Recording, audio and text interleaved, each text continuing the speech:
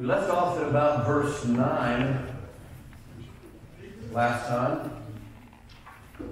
And just like the overall introduction is important to the book, chapter 1 is vital to the book of Revelation. A misunderstanding of chapter 1 and you're off course the whole book. So it's very important to understand that this revelation that John is receiving on Patmos was done in signs. Do you have the word signified circled in the first verse in your Bible? That is so important to the understanding of this whole book. It was signified, and not only that, the things that were going to happen would shortly take place. Shortly take place. Jesus Christ is giving this revelation to John, and he was told to write it in a book, and he was going to bear witness on Patmos to the Word of God. That's an interesting statement. It should be very interesting to us. Why he was on Patmos. Most people would say, well, the reason why he was on Patmos is because Domitian exiled him there. Let me ask you a question. Do you think that Jesus was on the cross because the Romans put him there? No. That was in the eternal purpose of God, right? The Father didn't cause it. The Father allowed it, and the Father worked it in His will to bring, it's interesting. The world's greatest crime, right? The world's greatest tragedy. God brought the world's greatest good from that tragedy. What do you suppose He does in our lives? And we ask, somebody that we're going to talk about having a personal relationship with the Lord next hour. Having a personal relationship with the Lord. If we have that, you know what question that would preclude? Why me? Why is this happening to me? If I am in the Word and I have this personal relationship with the Lord, I won't ask the question, why is this happening to me? Because if I have a close personal relationship with the Lord, I understand that things are going to happen that I don't understand, that are negative in my mind, but the Lord will bring ultimate good from those situations. John was not on Patmos because primarily Domitian put him there. Paul and Silas were not in prison because the Roman government put them there, or because the Jews stirred up enough controversy to get the Romans to put them there. It's not why. The Lord wasn't on the cross because Pilate condemned him there. So the Lord didn't ask, Father, did you read this in John 17 anywhere? Father, why me? Do you hear Paul saying while he's in prison, Lord, why me? Oh, he wants out. The Lord wanted the cup to pass from him. But they're not asking why me. Because they had a personal relationship with the Father. They understood this. And so John is on Patmos for the Word of God. We go through our trials for the Word of God, for the glory of God. He was there for the Word of God, the Bible says, and for the testimony of Jesus Christ. Why are we in this world? It's for the testimony of Jesus Christ. We're to testify what God has done for us. And so that's why John was on Patmos, giving this message, this amazing message, to Christians who were suffering intently. John is writing this to the complete church, to the 7 churches, and he said, grace and peace. Oh, easy for you to say, John. We're being burned at the stake. We're being thrown to the lions. You mean there's a grace and peace that can beat that? Yeah. It's louder than the lion's roar. It's fiercer. than the tempter's sword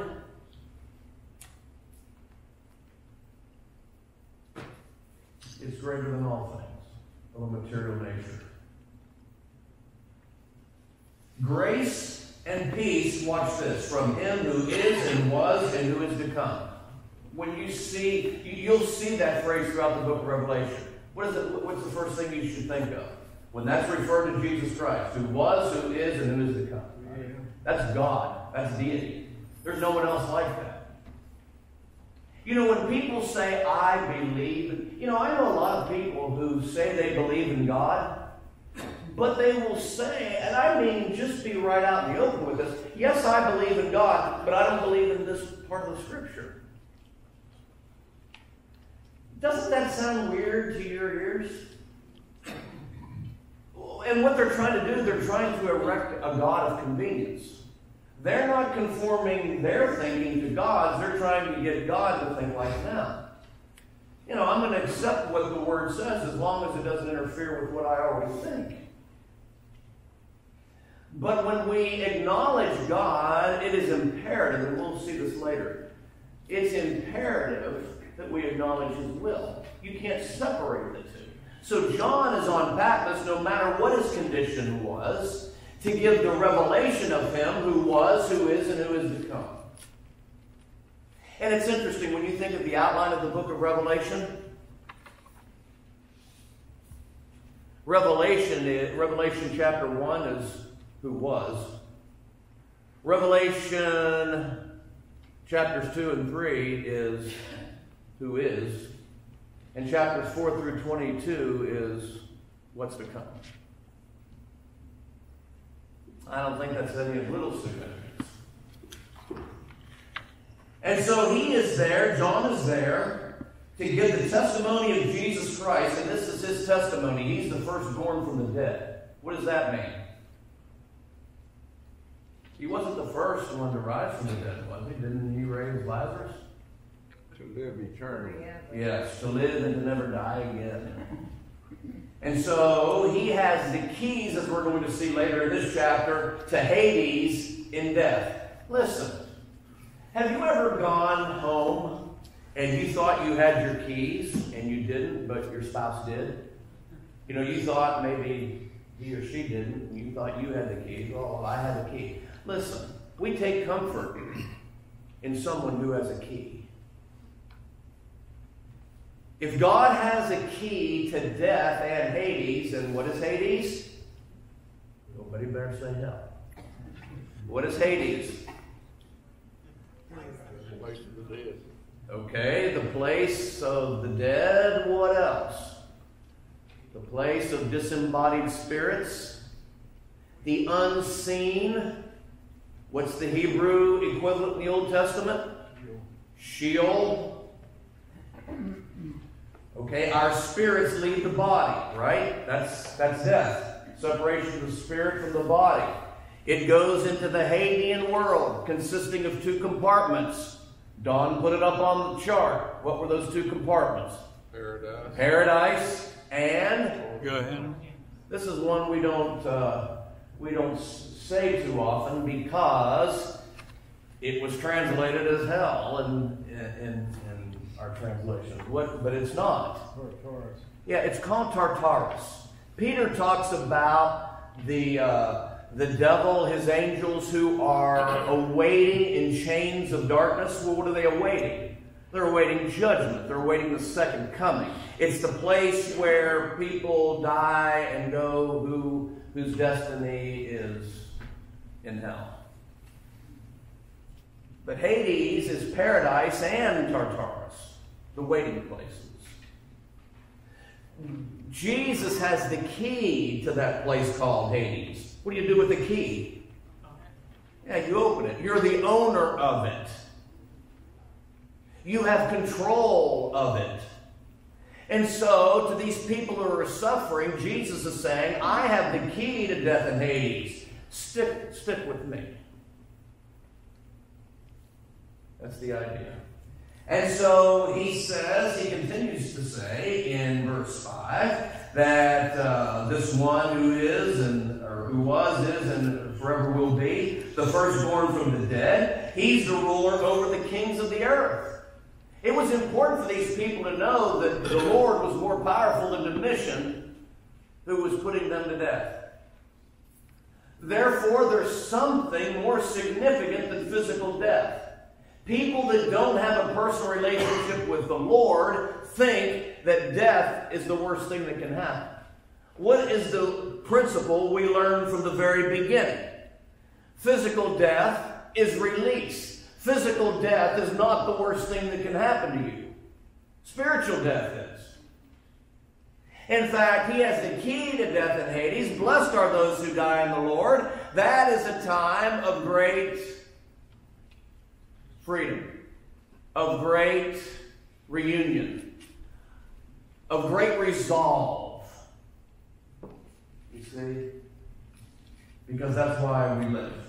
Now, how is John going to open up this testimony of Jesus Christ and open up for the Word of God? It's interesting what the very first idea is here. You ready? To him who loved us and washed us from our sins in his own blood. That's the most significant thing you live for. And to make sure that that blood keeps on being applied. If it is, then you have a personal relationship with the Lord that can shut the lion's mouths. Oh, that doesn't mean we won't be persecuted. That doesn't mean we won't die.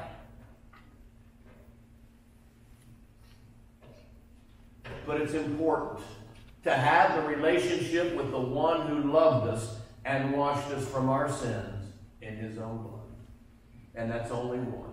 And that's the Lord of Lords and the King of Kings. And he's made us, verse 6, to be kings and priests.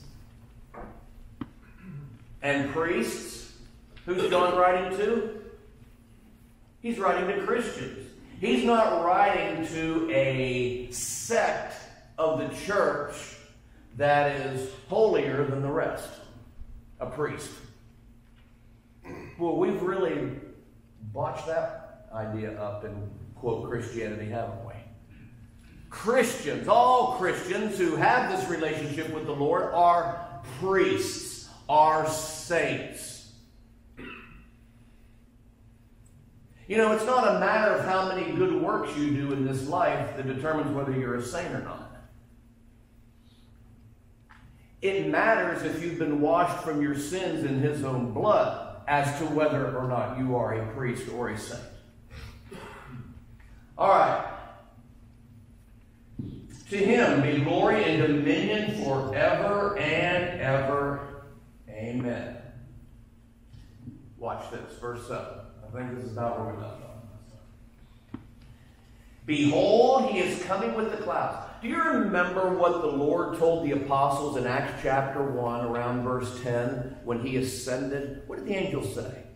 Why are you standing here looking at Now, why are you standing here gawking up in the clouds? Yeah. The Lord Jesus is going to come again as you have seen him what? Go. In the clouds. John is reiterating that. Behold, he says what? This coming is going to be somewhat secretive. He's going to come around 1914 and not everybody's going to see him. You know, a prominent religion teaches that today. Every eye will see him. This is so important.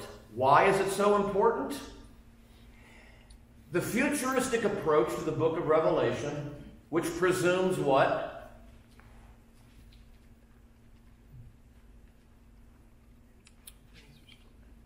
It presumes a lot of things. Name one. What is the futuristic approach to the book of Revelation? It says that the things in the book are yet... That wasn't hard, was it? It's future.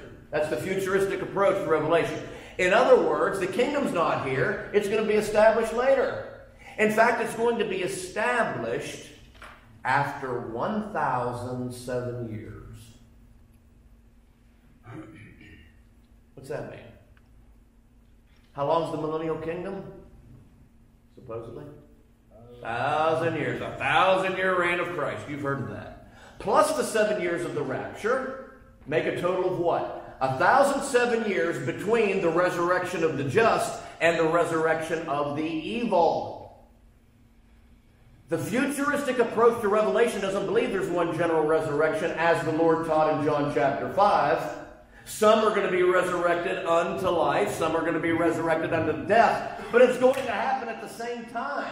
The futurist says there's 1,007 years between two resurrections.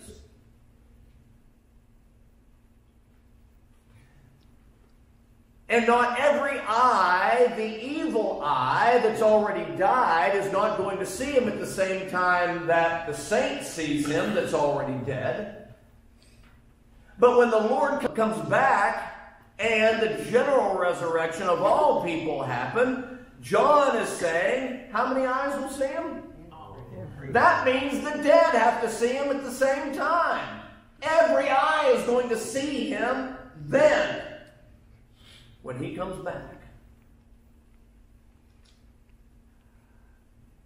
And I don't think we've made that point since we've talked. So here's another passage that does away with futurism as far as the book of Revelation goes. Behold, every eye, he is coming with the clouds, and every eye will see him. Even those that pierced him. Those are those that actually struck him. They're going to see him. Not according to the futurists, not then. The Lord's going to have to reign 1,000 years before all that happens. Every knee will bow, too. That's exactly right. And all the tribes of the earth will mourn. Sometimes we sing, there's a great day coming, and then the last verse says, there's a sad day coming. Well, this might be where that song was taken. All the earth will mourn when the Lord comes. Not as saints, but for the most part, that's what's going to happen. And they're going to mourn because of him. Do you mean the Lord caused those people to be lost? We've got to understand what this phrase means throughout Scripture. This is the idea that the Lord hardened their hearts, right? Not that the Lord took away free will, but sometimes the gospel repels. How many times have you presented the gospel to somebody and they didn't want any part of it?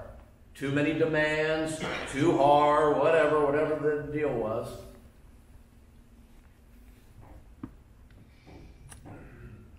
What about that passage that says that God will send a strong delusion that they might believe a lie and be damned? That's right. And sometimes, and how does he do that? He does that through the gospel. Oh, I just can't understand, why I need to, you mean I can't live with that spouse that I love a whole lot? Even though I have no right to her or him? The Lord expects me to be unhappy? The Lord didn't come and die for your happiness. He came and died for your holiness. To make you a saint, to make you a priest, to make you like him. Do you mean the Lord really expects me to tell my neighbor about him? Yeah, he really expects that.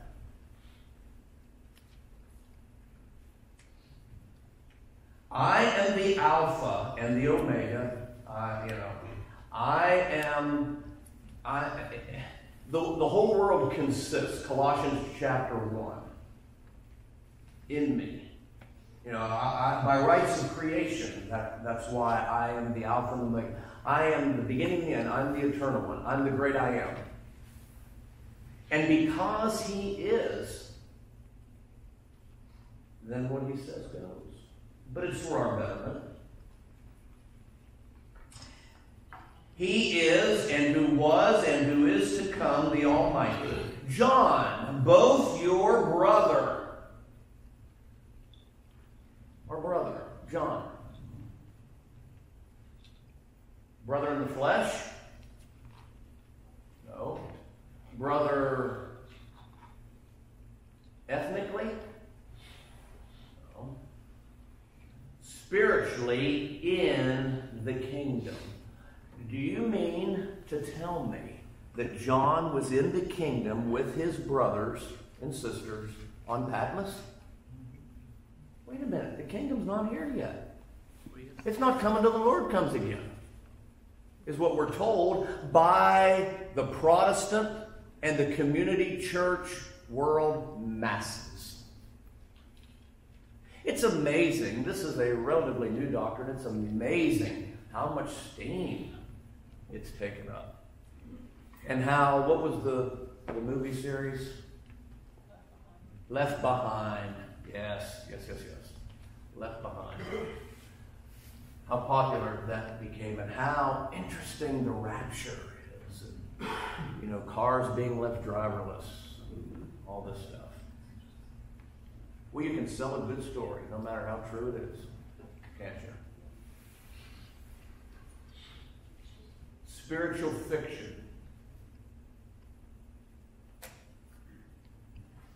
John, both your brother and companion in the tribulation. Boy, no matter what it is about the book of Revelation, it's been taken and it's been embellished to make a good story. The tribulation. The tribulation. Guess when the tribulation is? It was then and it's now. Guess when the Battle of Armageddon is? It was then and it's now. It's not yet future. It's not physical. The weapons of our warfare are not carnal, but they're mighty through God to the pulling down of strongholds. We do that in the Battle of Armageddon, in the kingdom which are now. But that, to some minds, doesn't make as fantastic a story of saying it's not now, it's later.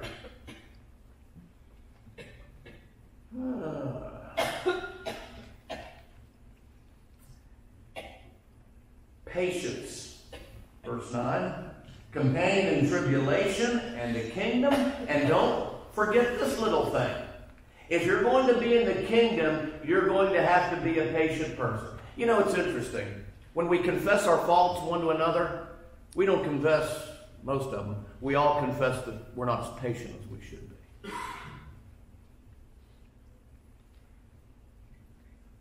I think that sin has probably been confessed to me more than any other. I'm just not as patient as I should be. I need to develop more patience. Well, I'm not going to question that at all. I will accept that. But patience is part of it. Many times the word long-suffering is synonymously used in the New Testament with patience. Good word. Good word. Patience means endurance. It means long. It means, right? Love is what? Patient. It's not easily what? Oh, he offended me. Oh, he offended me. Well, if you love your brother, you're not easily offended. If he didn't speak to you, then you go speak to him. And that's not a biblical offense either. What's a biblical offense? Doesn't mean it made me mad. Yeah, this person caused you to be lost. If whoever offends one of these little ones, that doesn't mean make him mad. Whoever offends one of these little ones would be better than a millstone be hung around his neck and be cast in the sea. Why? That offense was causing the little ones to be lost. See, biblical words don't always mean how we define them in the 21st century, or how the religious world in general defines them. And usually it's not even close. Patience. We need to have patience in the kingdom. And John needed it while he was on the Isle of Patmos, right? For the Word of God and for the testimony of the Lord. Okay, here we go. I was in the Spirit in the Lord's day. I had to go back and I saw how many, there's a way in which I like to consult commentaries and what different people think, and there's a way that I don't like to do it. And if you've ever done this enough, you know exactly what I'm talking about. Because before you go in, they're all going to disagree. You know before you go in that you're not going to get a consensus. That kind of thing. So yeah, let's count heads. Let's see who believes what. And the Lord doesn't want us doing that anyway, right? Doesn't matter what the majority believes, never did. But I did that. I did that with this verse. I was in the Spirit on the Lord's day. All right. And I did it for two reasons. What's the meaning of the Spirit here? Is it the Holy Spirit or the human spirit? All but it's a capital letter. That doesn't necessarily mean anything in our English translation. And the Lord's day, and what was it? You know, Irenaeus, one of the early church, what do you want me to call them? You want me to call them fathers? All right. But I'm not violating Matthew 23. All right. Those guys that lived either, like Polycarp, who actually lived with John.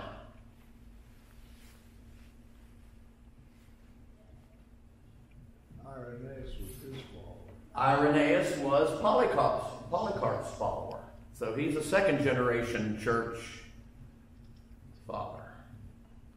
Little f.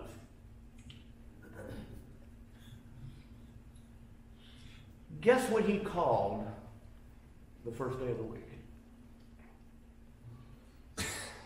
The Lord's Day. I know there's some argumentation about whether the Lord's Day here refers to Sunday or not.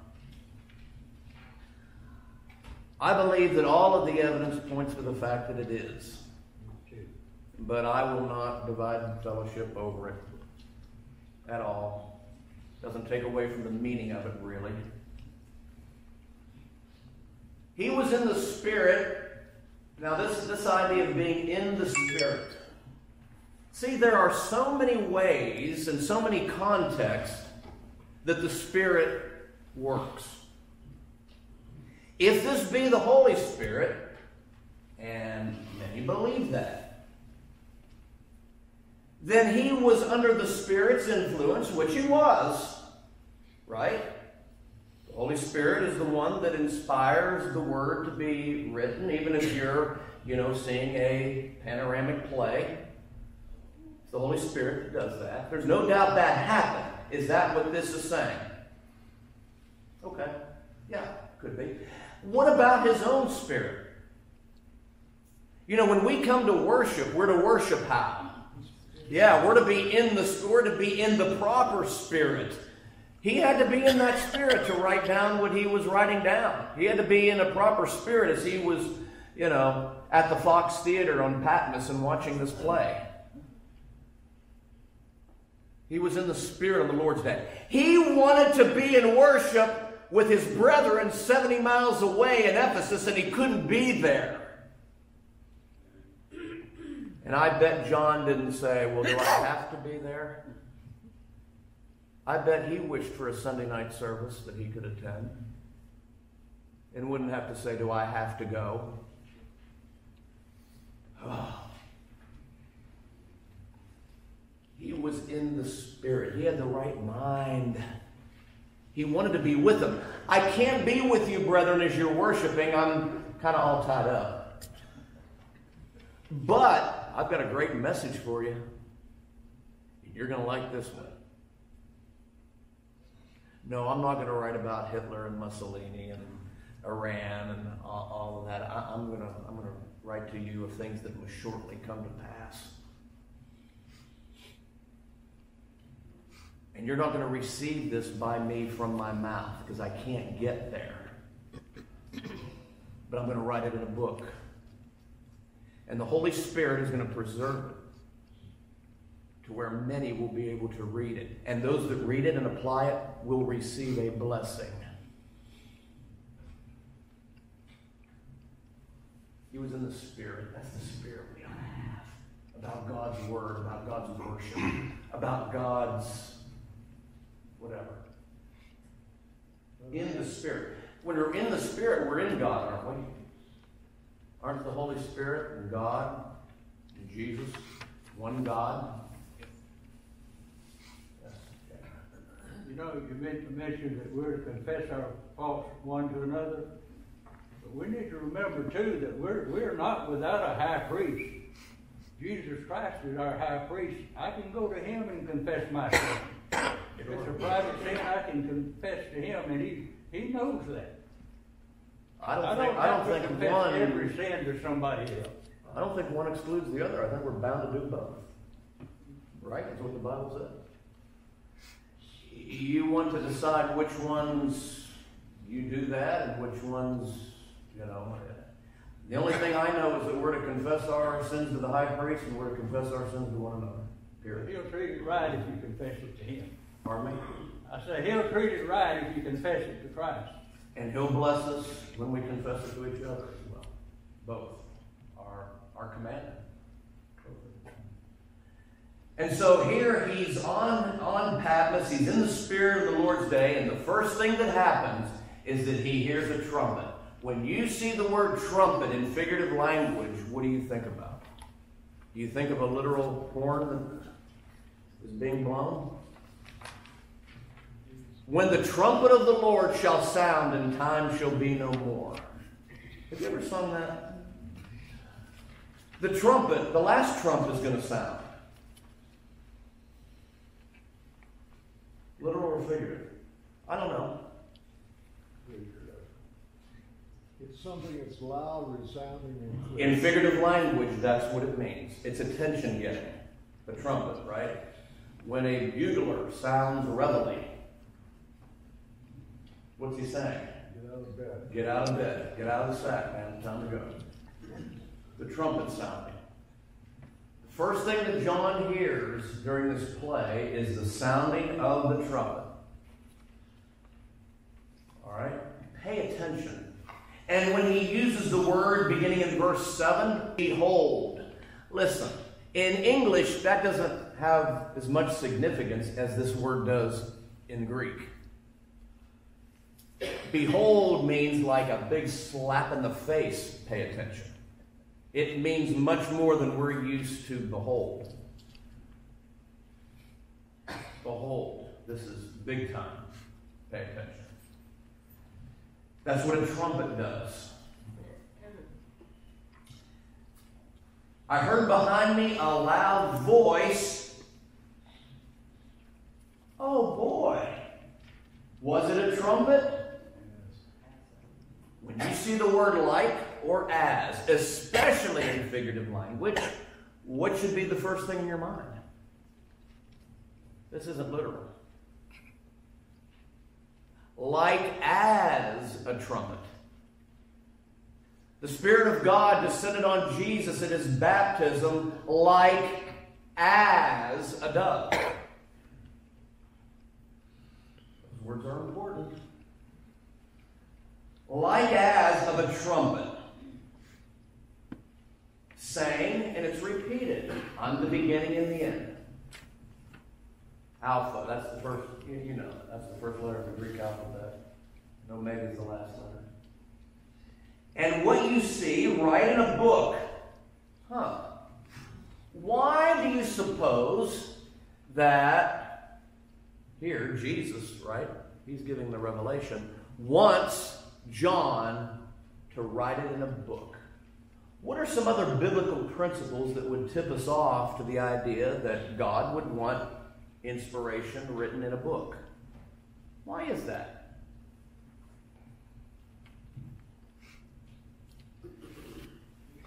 Have you ever run into somebody who feels the Spirit moving and they've got a message of the Lord for you? And it's not in a book?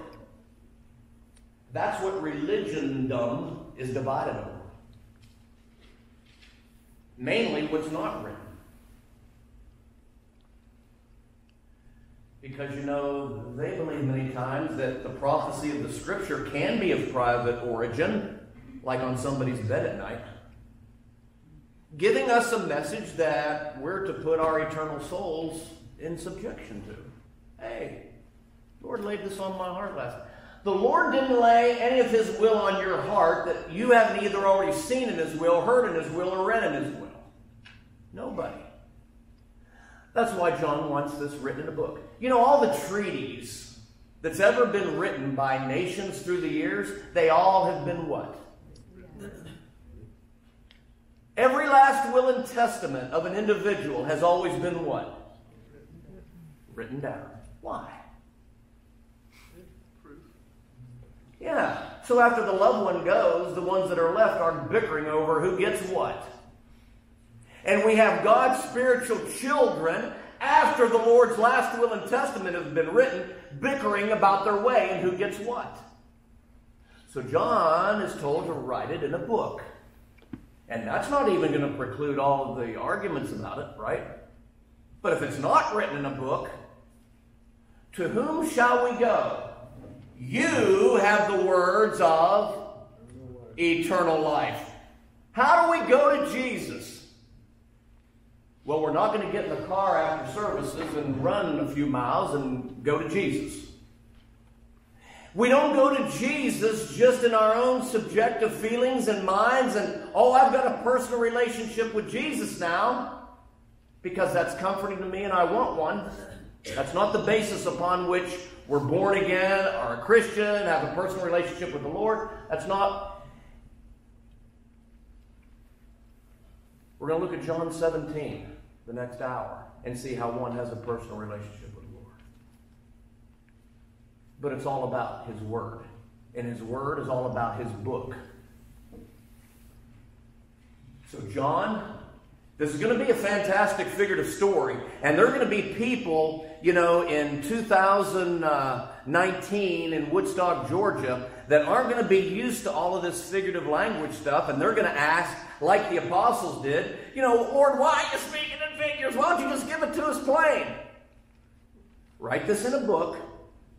And I want you to write it in a book, and you don't have to be worried about what has already been read in inspiration and the correlation of all that.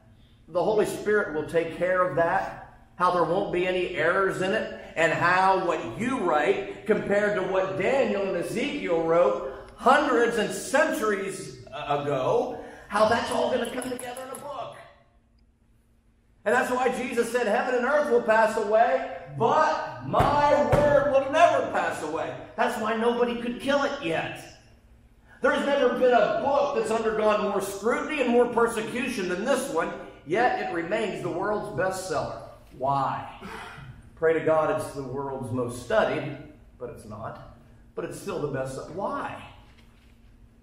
Because no one's going to be able to say to God, well, God, you know, you didn't make your word accessible.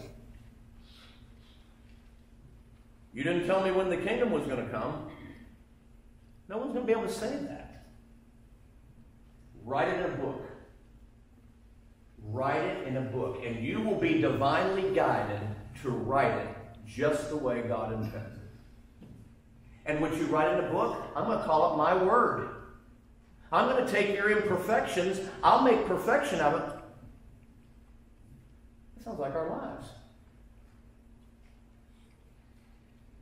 Even our sins. God can use those. If we let Him. John, write this in a book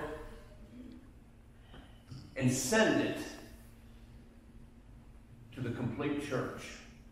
The complete church is going to get this. There's not going to be, it's not just going to 7. It's going to go to every church of Christ from the first century. Do you know of any church that didn't have the book of Revelation? I know some churches that prefer not to study the book of Revelation, or kind of step back from it, but they didn't think it could be understood. But if they just studied a little bit, they'd reject that conclusion. Send it to Ephesus, Smyrna, Pergamos, Thyatira, Sardis, Philadelphia, and Laodicea. Then I turned to see the voice that spoke with me, and having turned, we get detailed here, and having turned, I saw 7 golden lampstands. 7. Complete. A lampstand doesn't give light. That's not the candle. The lampstand supports the candle. And we're going to be told in the last verse of this chapter that the lampstand are the 7 churches. The 7 churches don't originate truth. It supports the truth, and that's what 1 Timothy 3:15 says. The church is the pillar and ground of the what? Of the truth. That's what a lampstand does. If this is a faithful church, this is not my church. It's not your church. It's not what the Church of Christ believes. That's not the important thing. The important thing is that the Church of Christ supports the truth, that we're the lampstand. The 7 churches are the lampstand. The complete church that are faithful in Christ, we're the lampstand. We're not the candle.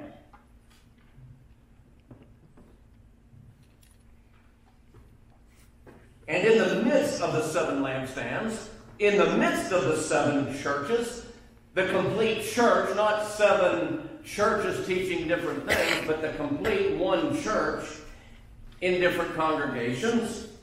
One, what's in the middle of the church? One, what's that next word? You better look at it. Like. What's the word mean in figurative language? Yeah. It's called a simile. It's a simile. In hermeneutics, you talk about figures of speech. You know, you have synecdoche and dichotomies. You've got all kinds of figures of speech. Well, simile is a figure of speech. And when you see the word like or as, it's something similar. Not always the literal thing. And he says here, one like the Son of Man. Do you know that Jesus, when he was on the earth, referred to himself as the Son of Man 50 times? Many more times than he referred to himself as the Son of God. I wonder why. I don't know.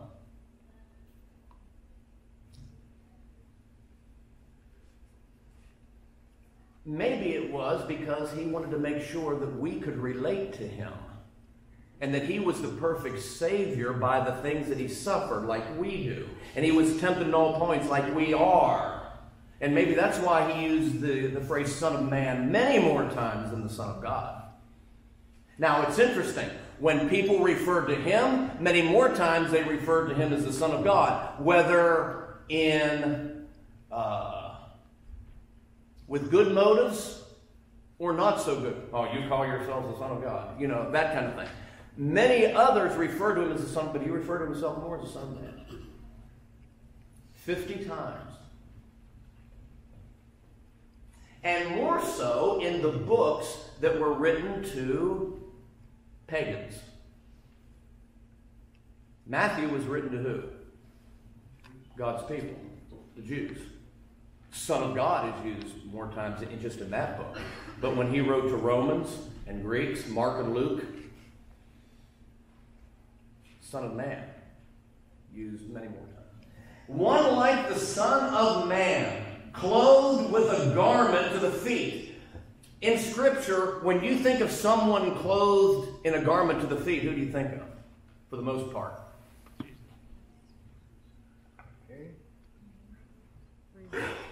Yes, not what I was thinking.